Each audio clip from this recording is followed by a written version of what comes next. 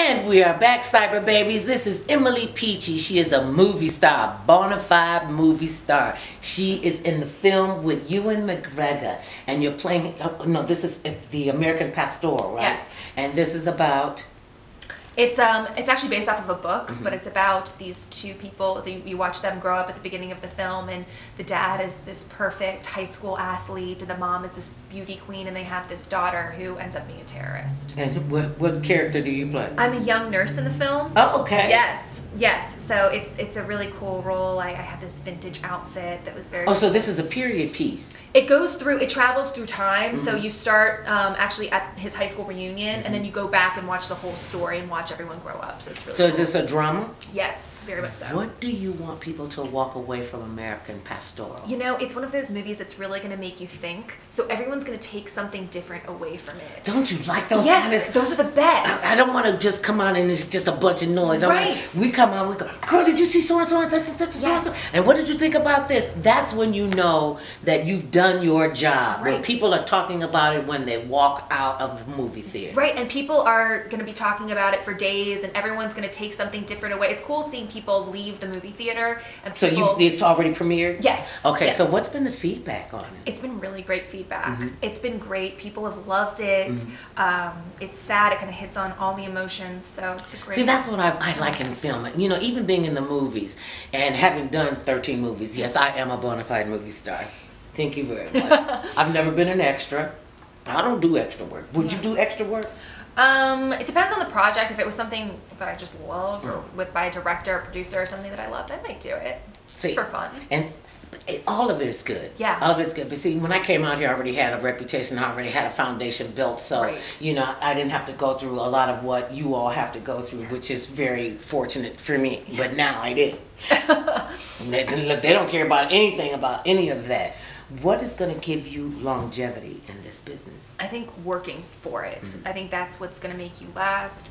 I think the harder you work, the more results you see. It's just true. You know, I've been talking to you for quite some time today, and I haven't heard one personal thing about you. Like, do you have a love life? You got a boyfriend? You married? Do you want to get married? You want to have kids? What's the last book you read? What's your favorite color? All that. Okay, so I think like family, marriage. I'm not married or anything yet, but I want that in life for sure. And I definitely want to do the whole marriage, kids thing. Would you marry an actor? Or somebody in the business? I don't think it matters. Like, I like who I like. I don't think it's, you know, you're an actor, so I have to rule you out. Okay. You know, I don't think it's like that. And there's perks to dating people in the business because they get your whole lifestyle. But then it's cool not to, because then they keep you, they don't know anything about it. And that's awesome too. So, yeah, I definitely want to do that. But right now, I really want to focus on my career. Because like I said, this is the only chance I'm going to get to do this. This is what, and you got to do it when you got to do it. Because, you know, tomorrow's not promised to any of us. Exactly. Now, you have worked with Ewan McGregor, with Julia Louis-Dreyfus. Who would you like to work with? Johnny Depp. Johnny Depp? Johnny Depp. Or Mickey Rourke, because I love him. We don't know what he looks like anymore, though. He was in my favorite movie, one of my favorite movies, and I would love to work with him. What was the favorite movie? The Wrestler. He did a great job in that, but killed it. he really did a great job in that. I was really proud of him, but my thing is, I remember what Mickey Rourke used to look like. Yeah. And he was so fine. Yeah. And then, I don't know who put that plastic big head on him. He's still good, though. He's such a great actor. He's a great actor. He did not actor. need to do that to his face. Oh, and Natalie Portman, because I love her. Oh, I like her too. She's a great actress. Now, would you ever consider going under the knife? No. No. You wouldn't fix anything? Because I said this. If it's not, what do you mean? Do I want to fix anything? Nothing is broken. That's what I mean. Nothing is broken. I did want to get a breast augmentation, though, after I had lost a lot of weight.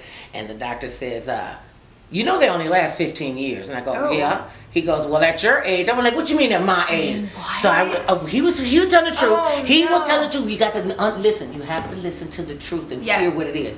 At my age, and at that time I was 45, he said, I can do this, but I'm telling you, they're only going to last for 15 years. So I says to him, okay, 15 years, I'll be 60. So why don't you just put them on my back so when they start sliding, they'll be right here. And I'll have some perky girls at 80. He said, if you don't get your crazy self out of my office. So needless to say, I didn't get it. You know, because so many people are so... Tell me your take as a 26-year-old young woman in this business where you see all of this body shaming going on. What would you say to these young girls, especially in the business, and then just young girls out there?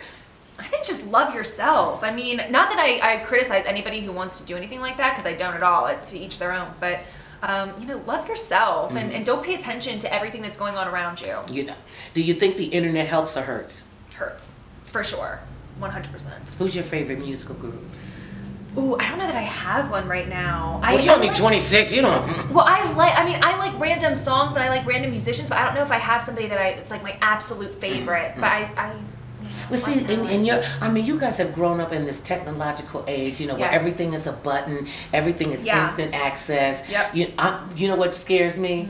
And I love that you're so grounded, because you're going to have to be, I'm just letting you know this, you're going to become a teacher, whether it's an instructional teacher, but people are going to learn from you by example. The example that you set. I'm letting you know. Yeah. You can really set a bar, baby. I hope so. Because, I mean, where else can they go? You can't limbo on the floor. Very true. You know, you got to bring the bar up. And we need young people like you to bring the bar up, to say, no, this is who I am. I respect my body. I trust my judgment. And you don't like it, kiss my grits. Yes. Well, since you don't have a big enough grits, tell me to kiss my nose. That's what you can say.